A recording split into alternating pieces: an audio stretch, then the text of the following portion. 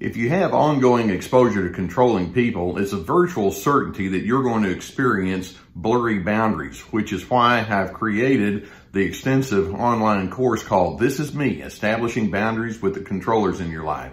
There's a link below that will give you all of the details, and I hope that you would find it therapeutic.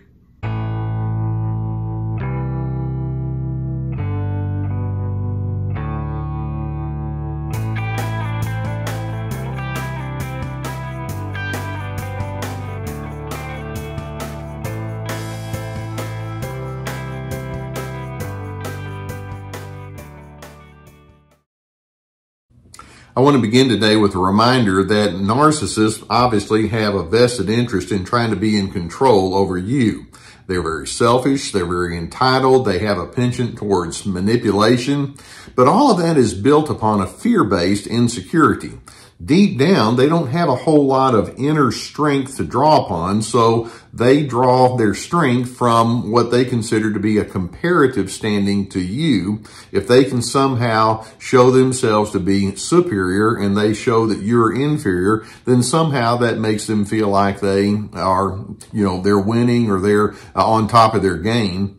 And so they're constantly looking for proof in you that illustrates that you indeed are inadequate. Now, one of the things that we know that by observing narcissists is that one of their favorite games is to poke at you and set up scenarios where you indeed will give them an ugly response, and then they turn right around and say, "See, there's not the proof that I need. You are a defective person," and they go into the character assassination. Now, the biggest lie that narcissists want you to buy into is simply this. They would say, if they were honest, when you respond poorly to me, it proves that you're a bad person. And I wonder how many times you've been on the receiving end of messages such as that. I mean, for example, let's suppose that they get you pulled into an argument and it's the same argument you've had at other times. And in the end, it's like, how in the world am I supposed to engage with someone like you you're so argumentative and you're so difficult to get along with? And it's like, see, you respond poorly to me and it just illustrates you're a bad person. Or let's suppose that they've been so difficult that there's a situation where you just make a decision and you don't consult them, you don't talk with them about why you make the decision, and they find out about it later on. What they'll say at that point is, you're a keeper of secrets, aren't you? And you're somebody that's constantly skulking around behind the scenes, but I caught you. You're just nothing but a liar. And then they go back to the big lie.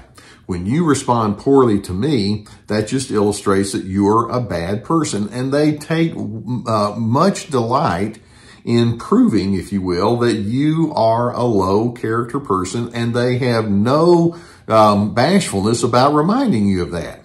See, along with the tactics of them trying to find proof that you are indeed a bad person, you'll notice that they're quite willing to accuse you of all sorts of other terrible traits. They're just looking for any kind of evidence that says, you're defective. Criticism is something that comes from that narcissist toward you. There's no sense of fairness. There's no sense of objectivity. They may be quite willing to tell other people about how bad you are. Now, when they're irresponsible, rather than saying, yeah, I was irresponsible, they deny it, and somehow it becomes yours or someone else's problem. If you differ from them, which is probably going to be fairly often, rather than discussing matters with you, all they do is they look to someone to ascribe shame to, and that's you.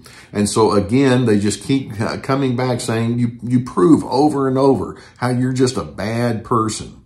They're highly defensive when you say, well, but there are these things that you have that need to be improved.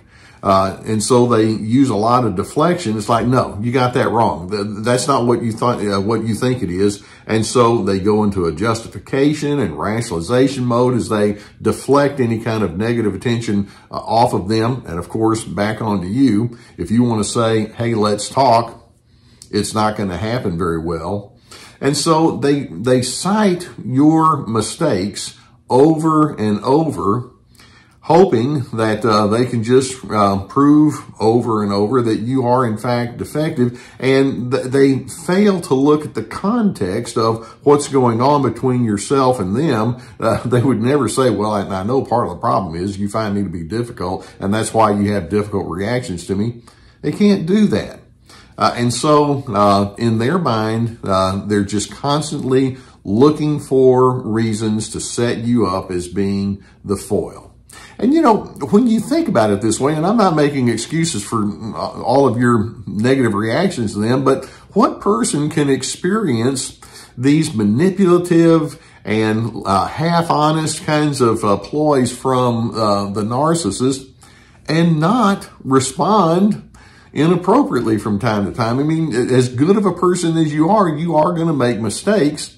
And the narcissist is over there thinking, yeah, I'm kind of counting on that. And so they're just going to jump on that and push that big lie. Every time you respond poorly to me, it illustrates that you are a bad person. Now, I want you to be aware of the fact that there are multiple factors at play when the narcissist takes this kind of tactic toward you. First and foremost, the narcissist is using very strong binary thinking. All or nothing, black or white. They allow for no gray whatsoever. If you've done one thing that was less than wonderful, everything about you is terrible. You see what I'm saying? And that being the case, we can also say, though, that they make major use of the defense mechanism of projection. They will see in you all sorts of characteristics that they themselves have on the inside, but will not come to terms with. As long as they can keep the focus over there, that's what the projection is, then they're in the clear as far as they're concerned. It also illustrates, that being the case, that narcissists have a very short memory. Sure enough, you may have lost your temper. You may have responded in a less than wonderful way, but the narcissist has a lot of times when they are also not entirely good. They have flaws. They make mistakes. They make miscalculations, and the mindset that the narcissist has is you're not allowed to talk about that. And I've already forgotten about all of those negatives about myself. It's all about you and your negatives. They have nothing of a collaborative spirit.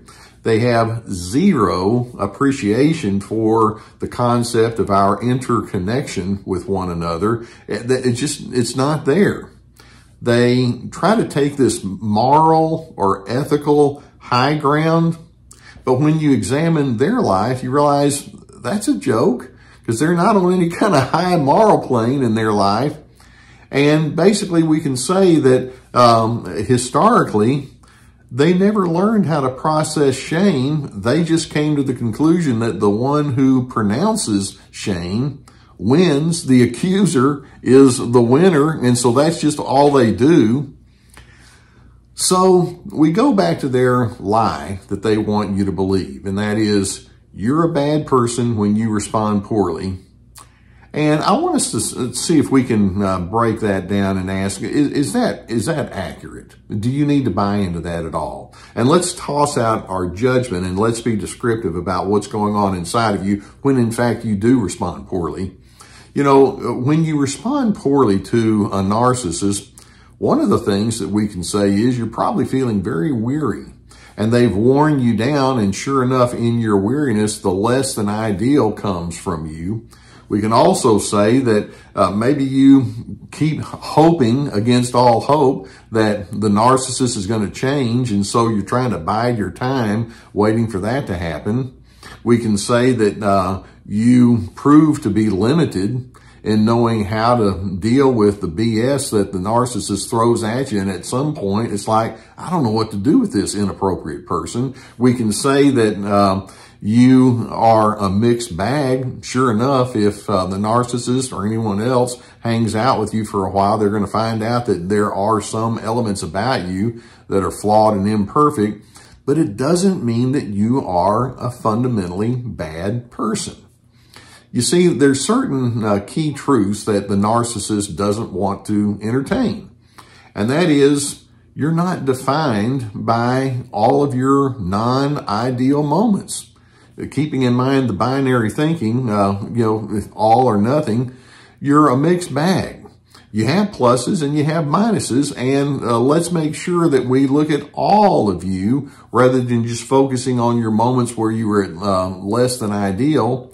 I'm hoping you can also understand that it's okay to be imperfect and to hurt and to express some of your hurt. When you make mistakes, you're also capable of learning, and that's so important.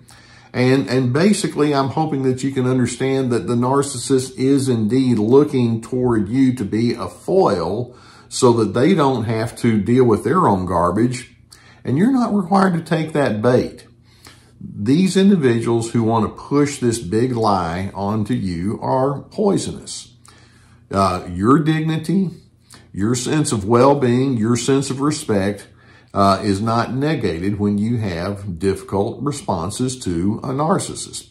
I operate on the assumption that you can tell more about a person's character, not just by the mistake they make, but by the way they respond in the aftermath of their mistakes. And so as long as you're a human, you are going to have your moments where you respond poorly, and we're not going to buy into that lie where the narcissist says, well, that just proves you're a bad person. No, it proves one thing, and that is you're someone who's in progress. And I hope that you can continue your progress towards the higher priorities and the good goals that you would have for yourself, and don't let their pronouncements drag you into a ditch where they just want to keep you inside that ditch.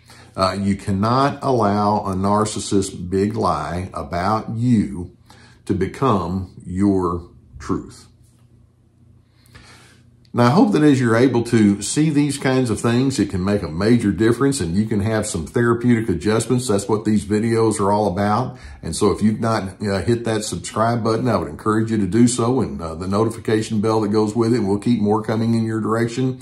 I know that when you've been exposed to things like this, there can be some times when you think, I could use some therapy. We have a sponsor, and I'm so pleased that we're connected with them, the BetterHelp people. There's a link below where it will take you to an entire team of licensed professional therapists. So if that's something that you would be able to make good use of, I would strongly encourage you to go through the link and get the help that you would need and deserve. In addition, I have my therapeutic courses with multiple videos inside each course, and then teaching documents that go with it and guided questions. We have Ready, Set, Connect about how to make good connection skills. This is me about establishing the right kind of boundaries. Free to Be about finding yourself despite the controllers. We have my podcast, we have my books and other resources, and so please avail yourself to all of that. Narcissists want you to believe the lie that if you make a mistake, it means that it's proof positive, you're a bad person.